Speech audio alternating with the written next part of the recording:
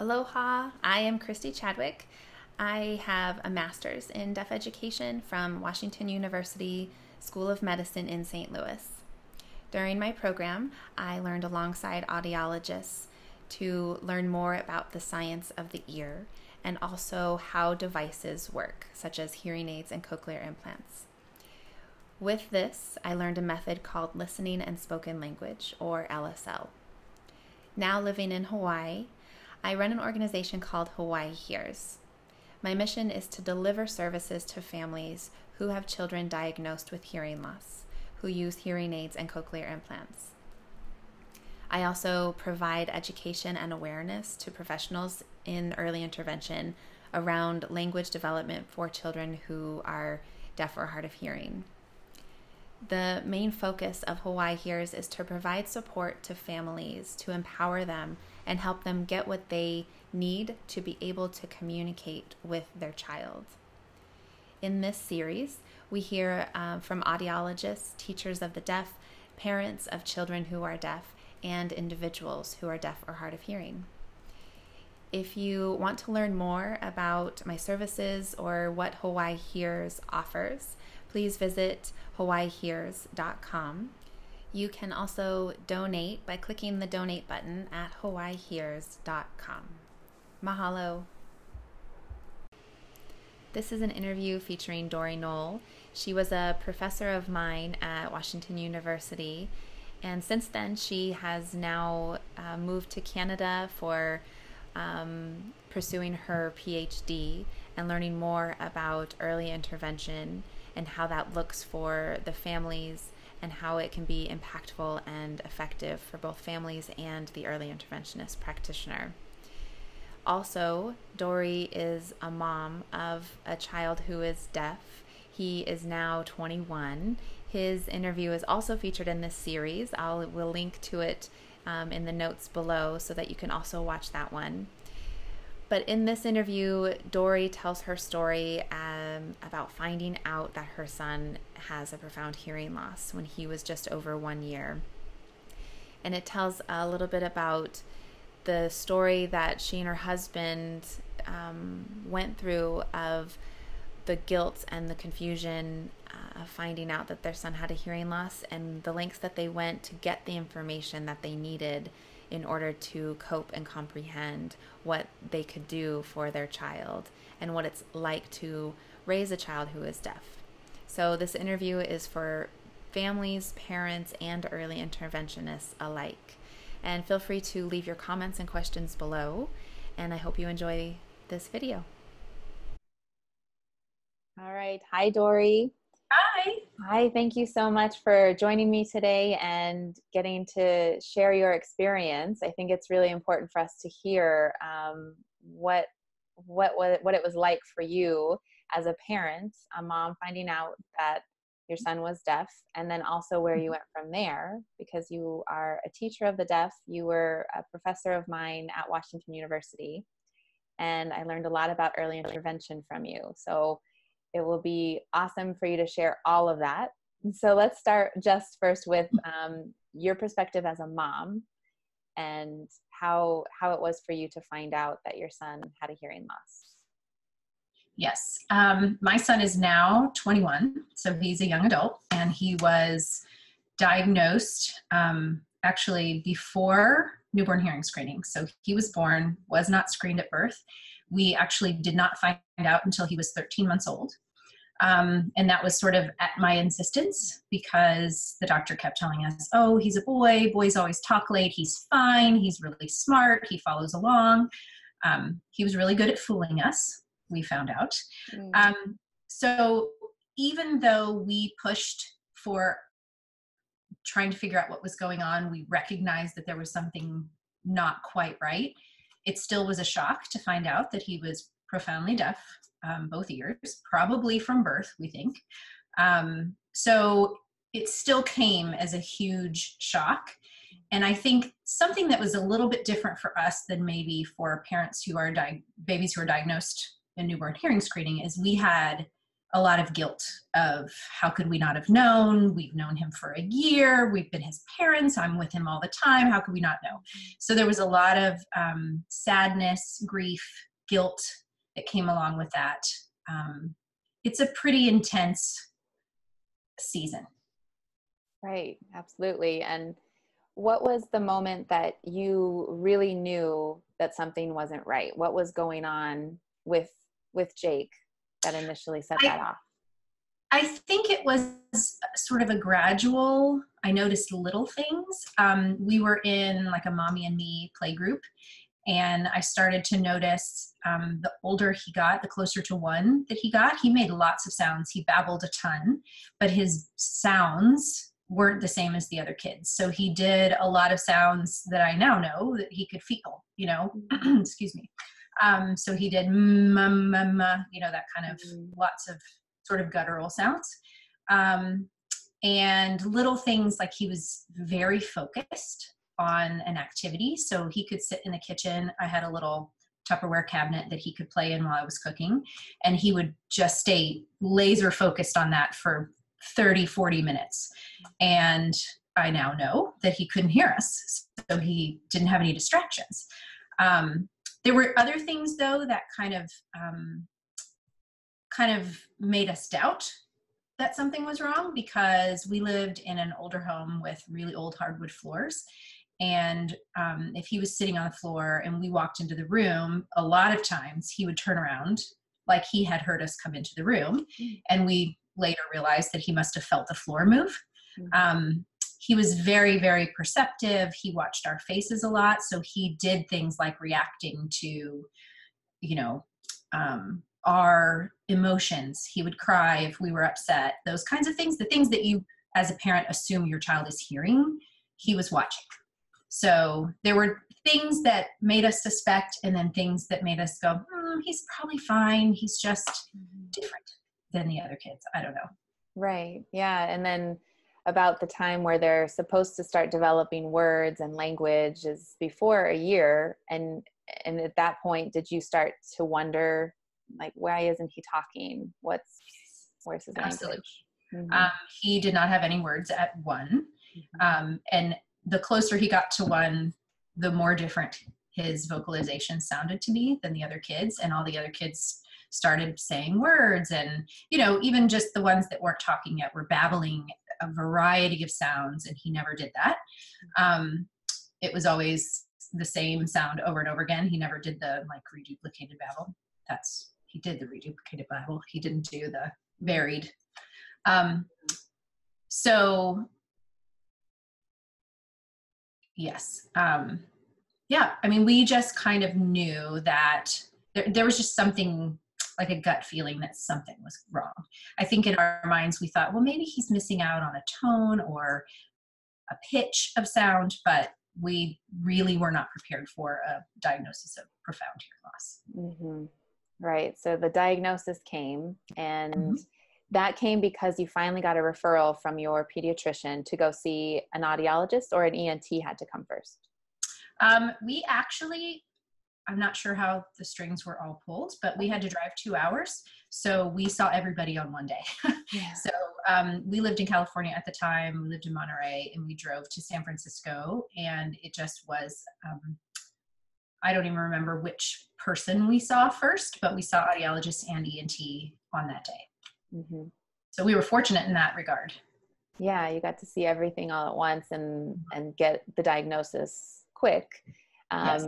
And then were there initial thoughts to put hearing aids on him? What were the initial steps after that, the diagnosis came? Yes, they right away started talking about hearing aids. And that in itself was a shock to us, because we had never seen a child with hearing aids. The only experience we had with hearing aids were, my grandpa, old men that had lost their hearing. That's kind of the stereotype that we had of that's who needs hearing aids. So they started talking about hearing aids, and it was very confusing and upsetting also, because especially back then, the high-powered hearing aids were much bigger than they are now.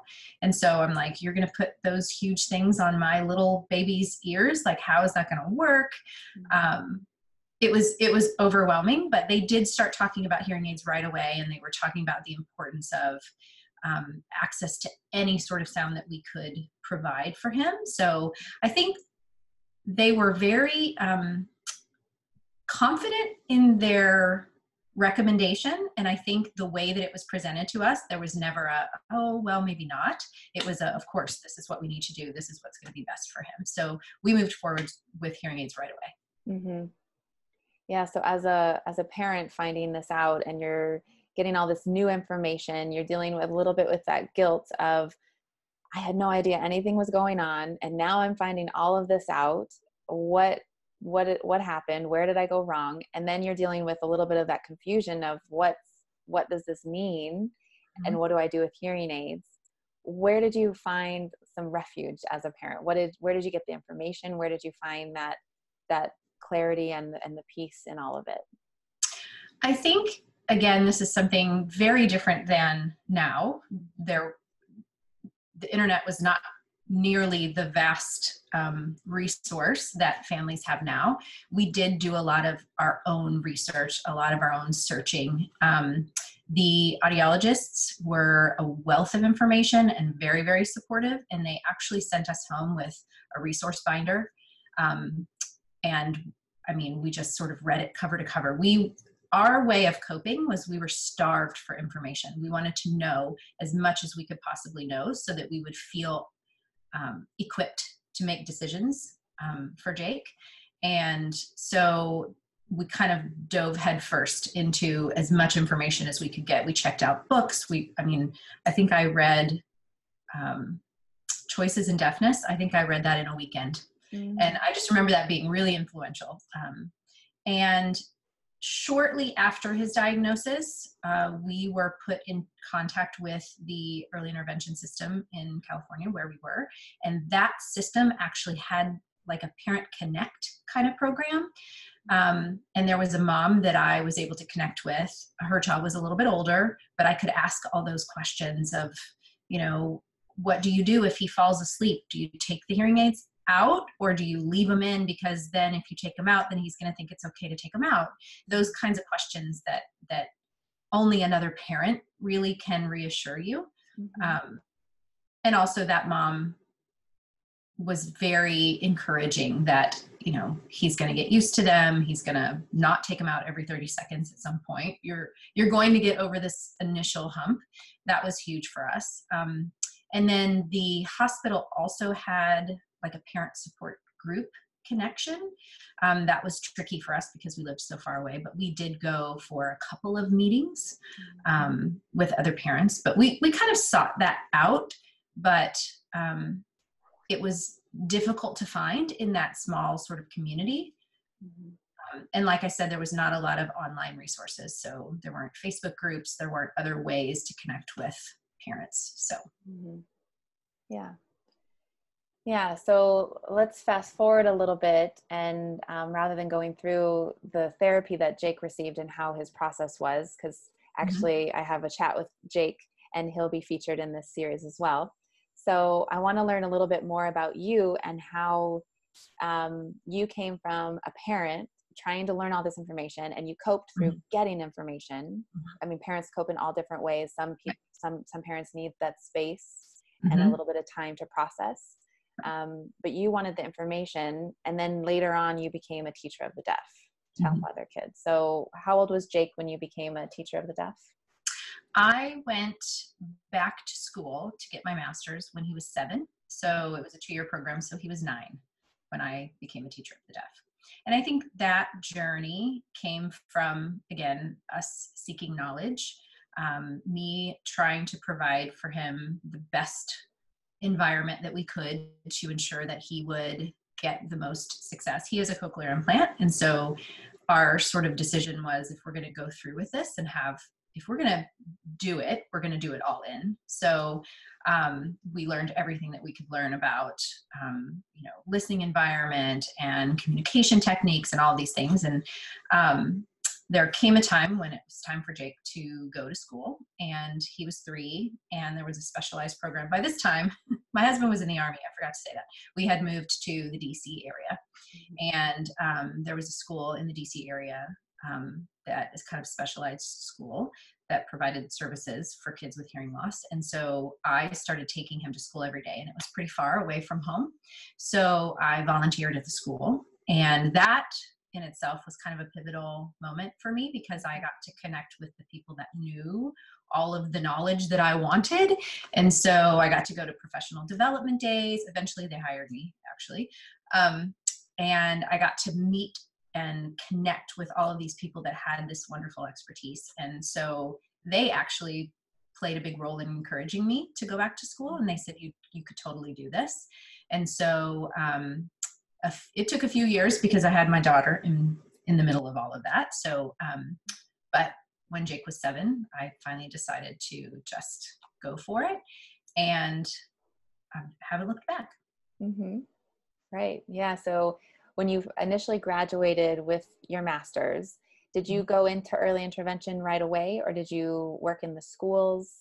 How did that look when you graduated?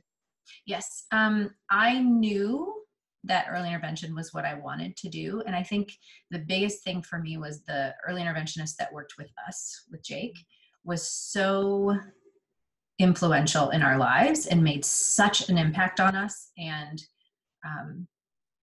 she was so encouraging and supportive, and she didn't just provide information, she provided support, and she was just this amazing woman. And so I went into the program thinking, okay, I want to do that for other families. I want to be that for other families.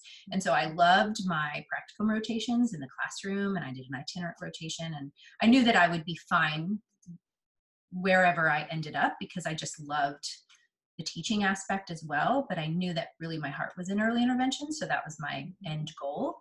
And I was fortunate enough to get a position right away in early intervention. So that's what I spent my entire career doing. Yeah. Yeah. Early intervention is definitely that initial point where we get contact with parents as they're comprehending, coping, understanding, figuring this all out. Mm-hmm. What was your initial thought in wanting to provide early intervention, or what did you end up doing as you provided an early intervention?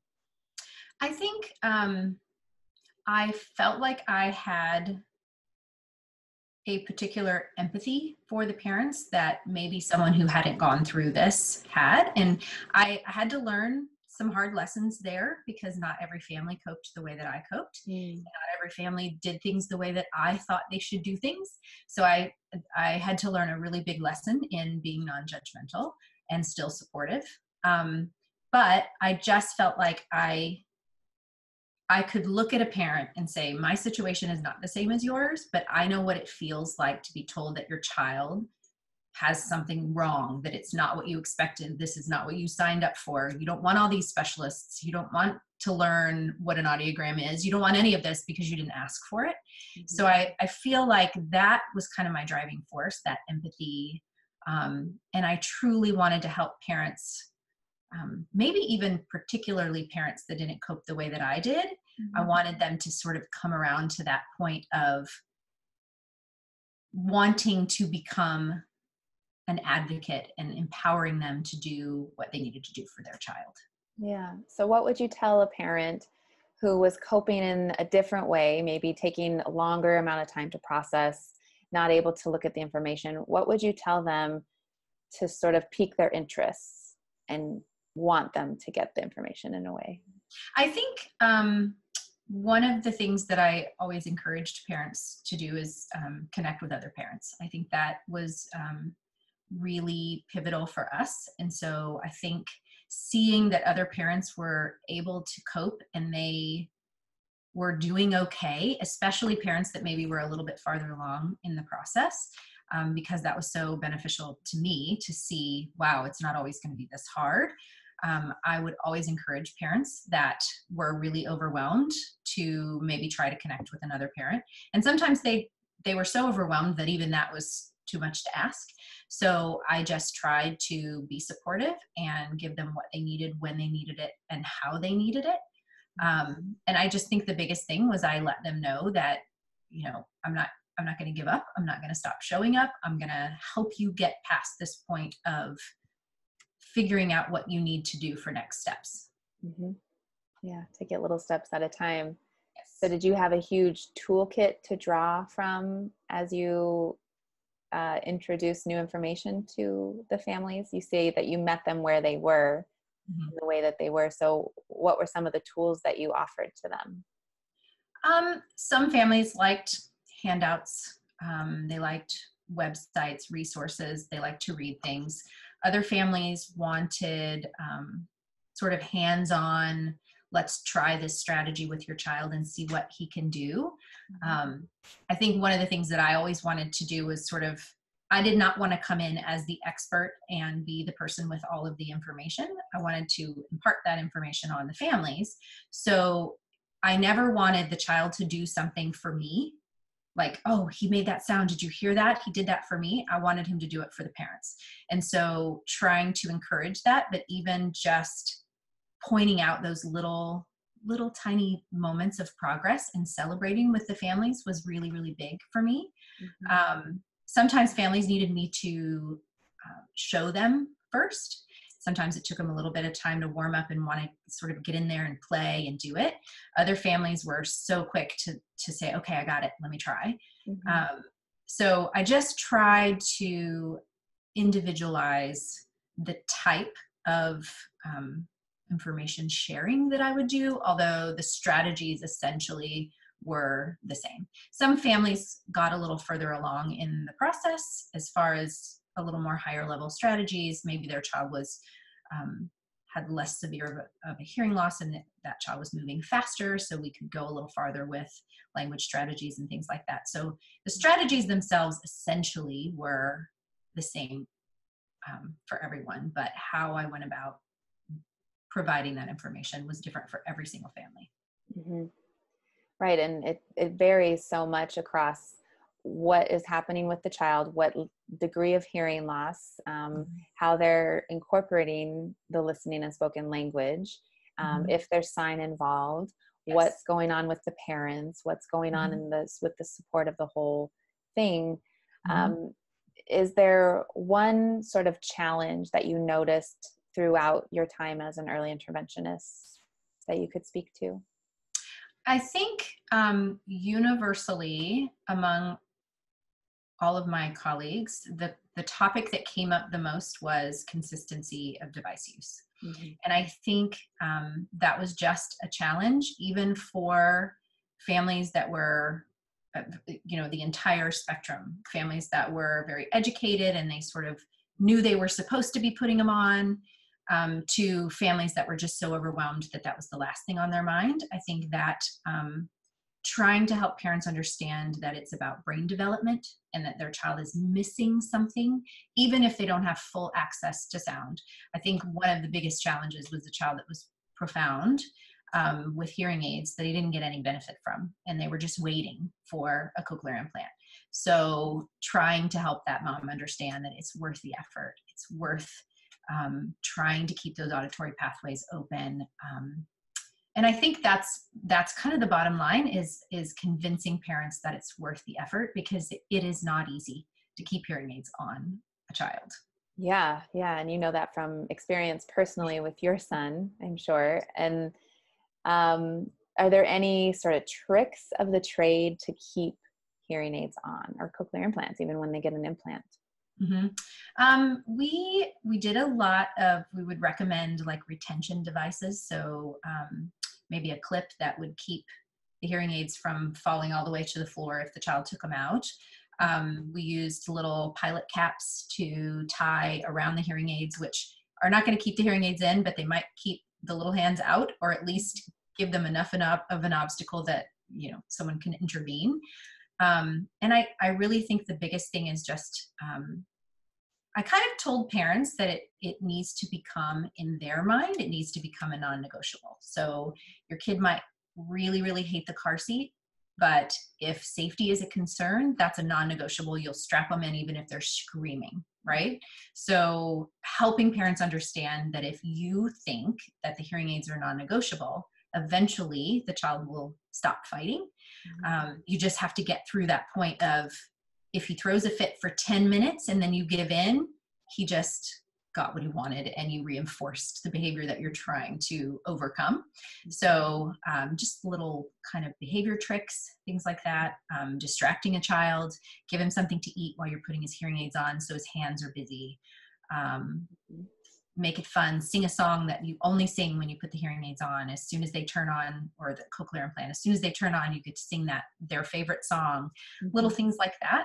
Kind of little behavior strategies, really, because I think the biggest thing is that we're trying to stop the behavior of taking them off all the time. Correct. Yeah. That makes a lot of sense. And it's, one thing for us as teachers to say, this is an idea and this is the behavior, but then putting it into practice all day, every day is, I'm sure, very challenging. So it's nice to hear that you had that challenge and that struggle as a parent, and then were able to implement the strategies to make it work long term for you and for Jake. So yeah. So tell me more about what you're doing right now. You're no longer in St. Louis. Right. Where are you living? We live in Ottawa, Canada. We had the opportunity to move here for my husband's job, and it is a 4-year rotation for him. So we knew we were only going to be here 4 years. So I took that opportunity to pursue my PhD. So I am working on my PhD at the University of Ottawa. Awesome. Congratulations. Thank you. How's it been? What are you studying? So I am actually about to start my own research. I'm 2 years in. Hopefully we'll finish in 4. That's the goal. But I am looking at that coaching relationship between the early intervention provider and the parent, and what that sort of looks like in our really specialized field. There's a lot of research and a lot of professional recommendations and things to support that in early intervention in general with kids with any type of hearing loss. And I'm interested in specifically looking at children, families that are pursuing listening and spoken language, and whether or not coaching looks the same in our field of practice as it does in the general early intervention world. And there really has not been any research on that. So my research is qualitative. It's exploratory in nature. I want to get the perspectives of the practitioners and the parents and just get a better understanding of what coaching looks like in this practice. So that's where I'm going with it. Right. Yeah. Early intervention is very broad in terms of the different modalities. So you have the occupational therapist, the physical therapist, the speech language pathologists. Here in Hawaii, we have care coordinators who are mostly social workers, and the Hawaii has just opened up the coaching model only to a few agencies around the state. Some of the agencies are still working on that same model of bringing toys in and working with the families. So we're just transitioning into a coaching model.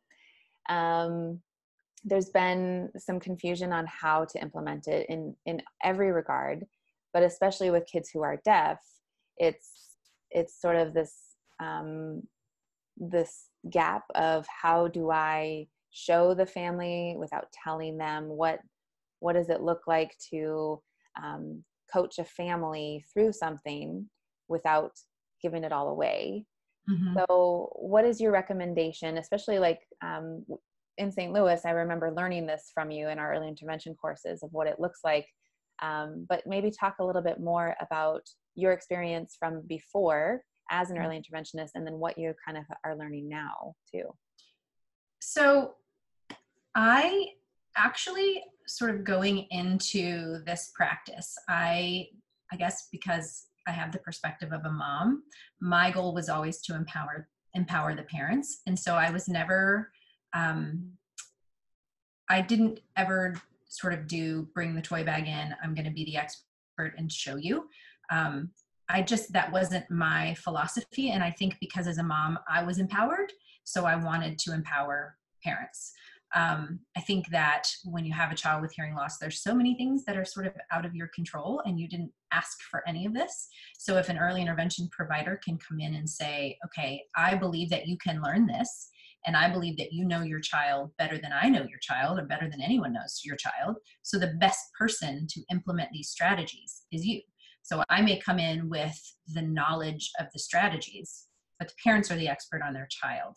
So really just, it's a mindset shift to a certain extent, because it's really about, yes, we have all of these tools and tricks and things that we can do, and it's easier if you come in with your plan and your toy bag, and it's much more controlled. But I think if we learn to trust the families a little bit more and see sort of the end result, keep the end result in mind of, I want to leave this family with more information, and I want to equip them to become advocates for their child, because I'm not always going to be there. Birth to 3, early intervention is generally birth to 3. But then also, aside from that, even if I'm coming in once a week for an hour, I want the family to have tools that they can use all of the rest of the week when I'm not there to help their child develop language. So I think that whether it's listening and spoken language or sign, if it's only limited to 1 hour per week, the family's not going to learn what they need to learn, and therefore the child isn't going to learn what they need to learn. So I've always been a proponent of that. I think over the years that I've been in practice, that has evolved quite a bit. I think that there are lots of places that are still sort of coming around to that idea of coaching.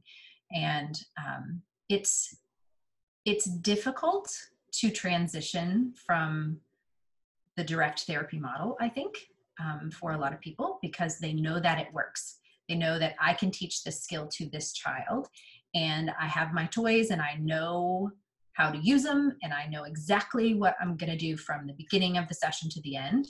And when you go in without a toy bag, you're sort of at the mercy of the environment, what toys you can find to use. Sometimes there aren't toys, so you have to be really creative of, how can I teach this strategy using, whatever is around me in this family's home. It takes a different type of thinking, I think. Mm-hmm. Yeah, absolutely. Have you learned anything new in your time in school that has changed that perception a little bit, or maybe enforced it? Definitely enforced it. I think the thing that surprised me a little bit is that really the only literature out there on coaching in listening and spoken language practice is basically professional recommendations, policy documents of this is what we believe families should be empowered to teach their child. There really hasn't been any research on, does it work? So I think in my mind it works. And as I've gone through this process, I've kind of learned a little bit. I think my thinking has shifted a little bit to, I know this works and I'm convinced of this model, to sort of having a little bit more of a mindset of, let's see how this goes. And I think it works, but let's see what happens. I think that just trying to go into my research open-minded and willing to learn, because I know what I know as a practitioner, and now I'm trying to put on this hat of a researcher and look at a topic that really hasn't been explicitly studied before. And that's kind of exciting, and I'm prepared to learn what I don't expect to find, really. So I think that's how my perspective has shifted, that I really am very curious and interested to find out what it is that I learn. And it may be very different than what I'm expecting. Yeah. Yeah, that's very fascinating. I love research in general. So I look forward to hearing about how the research goes over the next couple of years. And maybe we'll check in and do another video chat to see what new information you've learned or reinforced. Great. Yeah. Yeah. Thank you so much for your time. And thanks for sharing your perspective as a parent and as a teacher and an educator. You are very welcome. It was my pleasure.